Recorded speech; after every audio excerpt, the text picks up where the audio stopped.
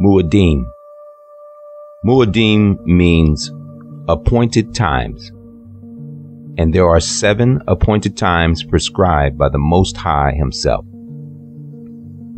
These Muadym are designed to point His set-apart ones to the person and work of Messiah. Each Muadym is listed in the book of Wayikra, traditionally called the book of Leviticus. Many of the connections of the Muadym are not difficult to see in relation to Messiah. He was born to redeem the creation of the Most High Elohim Yah, and to offer everlasting life to all whom Elohim would call. One cannot simply observe the Christmas holiday during the festive pagan time of the year and act as though they are worshiping Messiah. The birth of Messiah is about redemption indeed, and not about holiday, giving gifts, or birthday celebration. The everlasting Father's eternal purpose was to send Messiah as the living sacrifice to redeem His creation. There is absolutely no text of Scripture in the canon or the Apocrypha that suggests celebrating the birth of Messiah. The Christmas observance coexists with all forms of paganism and therefore violates every principle of Scripture. There is absolutely no Scripture to even suggest celebrating Messiah's birthday. The purpose of the Most High sending Messiah as the Redeemer of mankind is an everlasting purpose with everlasting consequences. The consequences are clearly spelled out in the Scriptures, reaping eternal damnation or eternal bliss.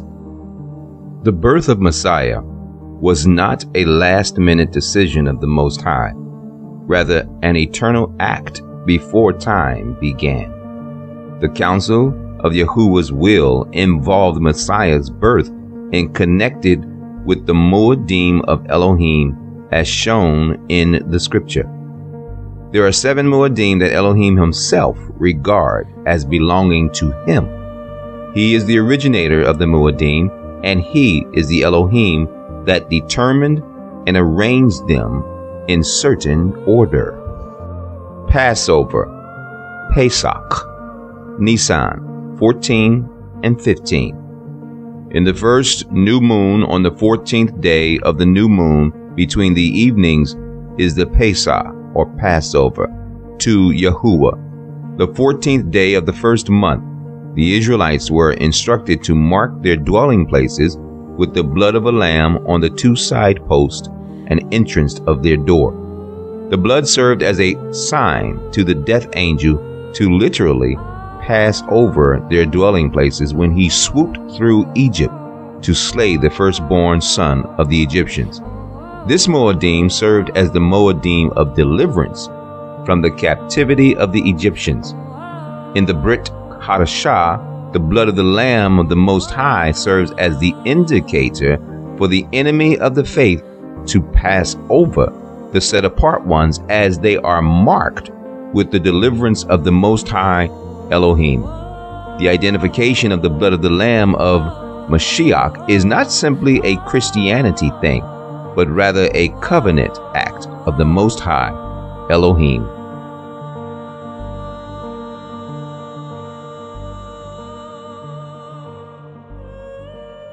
Muadym. Unleavened bread, matzah. On the 15th day of this new moon is the festival of matzot to Yahuwah. 7 days you eat unleavened bread.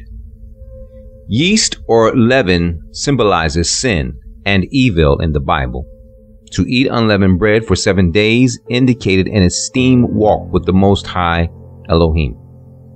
In the Brit HaKadashah, the unleavened bread is in the person of Messiah.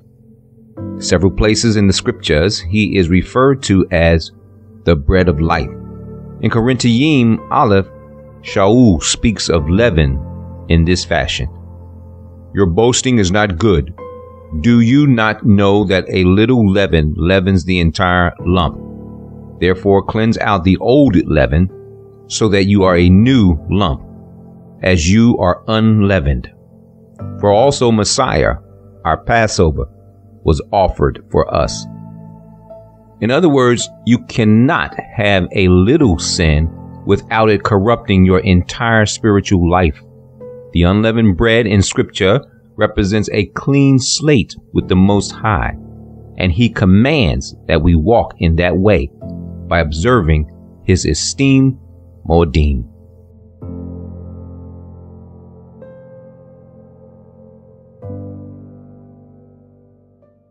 First fruits, Paryut Rishon. Speak to the children of Israel, and you shall say to them, when you come into the land which I give you, and you shall reap its harvest, then you shall bring a sheaf of the first fruits of your harvest to the priest. This is where the falseness of Christianity has embraced the celebration of Easter, or Ishtar. First fruits acknowledges the fertility of the land that the Most High gave to His people. They would bring the early crops of their spring planting and wave the sheaf before Yahuwah. First fruits had nothing to do with the pagan celebration of Easter, a strictly pagan practice with pagan roots, whereas first fruits is commanded by the Most High Himself. Muadym. Pentecost, Shavuot. Until the morrow after the seventh Sabbath you count 50 days. Then you shall bring a new grain offering to Yahuwah. Bring from your dwellings for a wave offering 2 loaves of bread, of 2/10 of an ephah, of fine flour they are, baked with leaven, first fruits to Yahuwah. These 2 loaves was a symbol of the body of Yahusha, being comprised of both Hebrew and Gentile, and further reveals the first 4 spring Muadyms being fulfilled in the first half of the coming of Messiah. He was crucified on Pesach and buried on unleavened bread. He was raised on first fruits, and at the time of Pentecost, He sent the Ruach HaKodesh to keep the set-apart ones. The remaining fall Muadyms are yet to be fulfilled in the calendar of the Most High, Elohim Yah.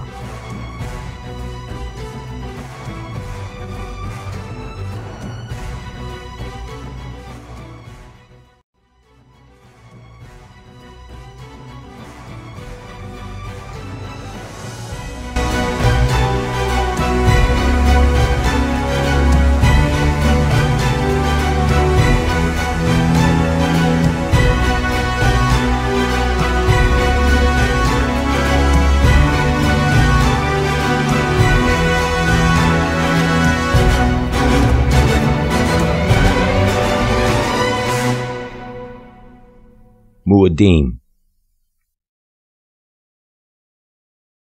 Trumpets, Yom Tarau. Speak to the children of Israel, saying, in the 7th month, on the first day of the month, you have a rest, a remembrance of blowing of trumpets, a set-apart gathering. The Most High is apparently fond of the use of trumpets because they are used throughout the scriptures to announce a significant event on His calendar. The sound of the trumpet was also used to announce war or battle. The sound of the trumpet was used in the crumbling of the walls of Jericho, in the book of Yehoshua. The trumpet sound will raise the dead in Messiah and take away the set-apart ones at the parousia of Messiah. Corinthians Aleph 15, 51 through 53. 1 Corinthians. The harvest will be complete, and the set-apart ones will be removed from the field.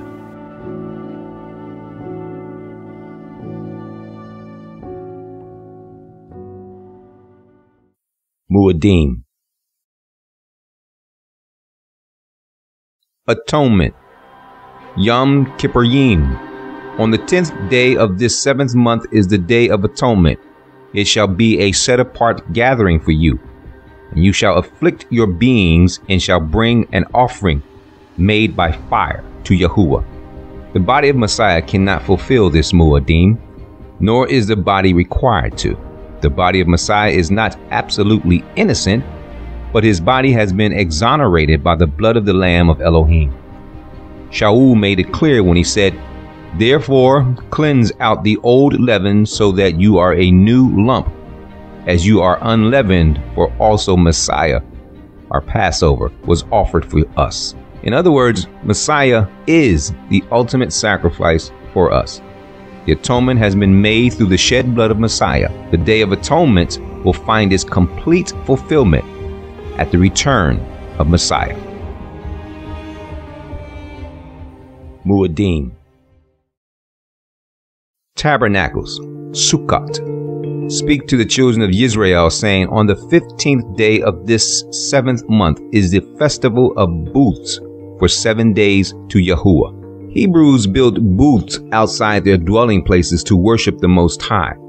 These booths represented the act of the Most High being their shelter. In the world to come, Yahuwah will be the eternal shelter for all his people. The great prophet Zechariah speaks of the Muadym of tabernacles during the kingdom age. This Muadym can be mimicked by the body of Messiah, but will not find its complete fulfillment and appreciate its total ramifications until Messiah returns. The Muadym of tabernacles will be the eternal Muadym enjoyed by the whole world, and all secular holidays and celebrations will be eternally banned.